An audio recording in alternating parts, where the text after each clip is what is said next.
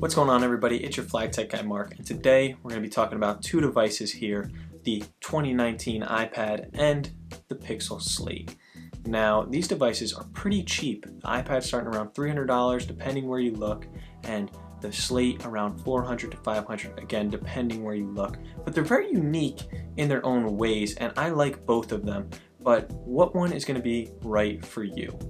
Well, if you want a more in-depth review of these two devices, click down on the links in the description, or I'll put them up here as well so you can go look at those videos. Other than that, let's dive in. So if we start with the iPad, it has a 10.2-inch LCD display, 2160 by 1620 resolution. Now those are some great specs, and you're really going to enjoy watching content on this device, but that's not really what it's meant for. So we'll talk about that more in a minute, but let's just say that you will enjoy watching content on the display. Now, one thing Apple had trouble with was their OS for iPads, and they really stepped up their game when they released iPad OS, and I really enjoy doing it, whether I'm multitasking, just browsing the web. I can now get a desktop browser from Chrome, from Safari, so you're going to enjoy those new perks and those new features, and it's not something that wasn't present on, say, a Chrome tablet like this Pixel Slate, which we'll talk about in a minute. But iPad OS does a great job of multitasking and bringing it to a more desktop-like device. So with that being said, what kind of processor and RAM management can the iPad do? Well, the iPad has an A10 Fusion chip, which will pretty much be able to handle anything you throw at it, but it only has 3 GB of RAM, so it's lacking in that department.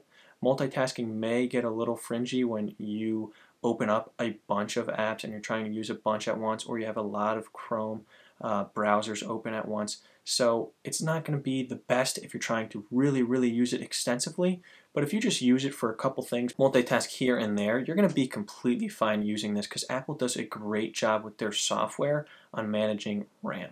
Another thing that I think I love the most about the iPad is how light it is and how comfortable it is to hold in your hand, move around with, walk with somewhere, just do your everyday activities with this iPad. It's so light, and that's the first thing I noticed when I took it out of the box, and I really like that. When I'm laying down trying to watch videos or play games or just surf the web, it's so comfortable to hold in your hand, maybe just throw it in a bag, pull it out real quick, and get stuff done.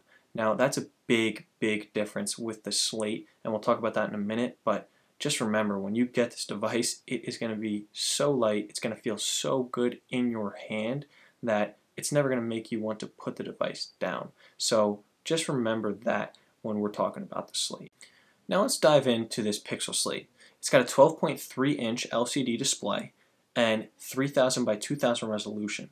So this device is definitely meant for watching content on, very much contrary to the iPad in my beliefs. So if I'm going to pick a device to just watch content on and that's it, I'm definitely going to have to pick the Pixel Slate here. But if I want a device that's going to be comfortable when I'm watching the content, that's where things get iffy. The Pixel Slate is pretty big, and compared to the iPad, you can definitely tell that it is bigger. And one thing is how much heavier it is. So it's not as comfortable to hold in your hand as I said the iPad was before. It's something that I definitely get frustrated with when I'm using this as a tablet, and don't get me wrong, I love this Pixel Slate. I use it as my daily driver, but I use it with the keyboard. When it comes off the keyboard, it's just something that I don't really enjoy using as a tablet, but I will because it's decent enough. I have the i5 version, so anything I throw at in tablet mode, it's going to be able to handle, and you don't throw much besides opening a bunch of Chrome browsers and watching or streaming content like most of us do on our tablets.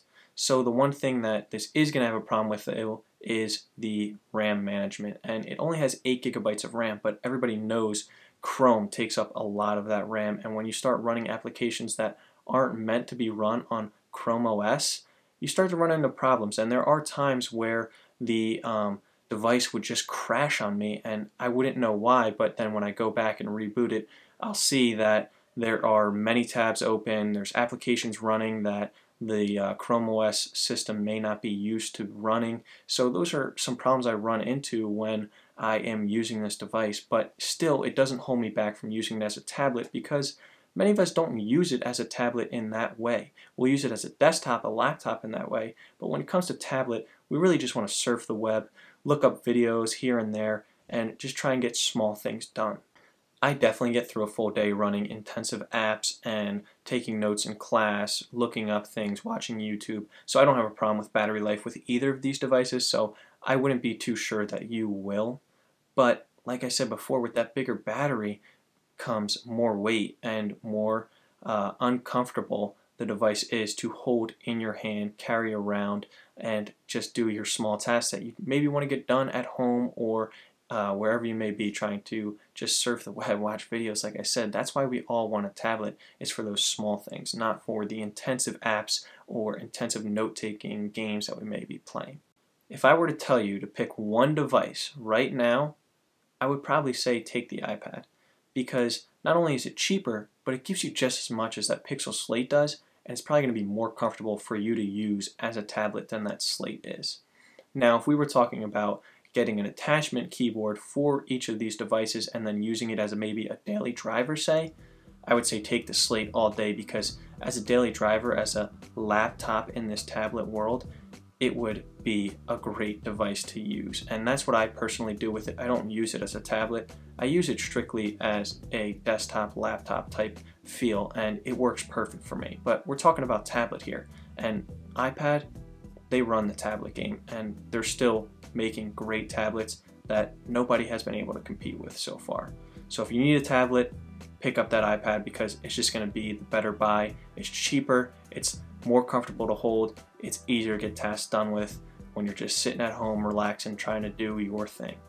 So guys, that's it for me, and I hope you guys enjoy it. Like, subscribe if you're new. Other than that, stay safe, wash your hands. It's your Fly Tech guy Mark, and I'll see you guys in the next one.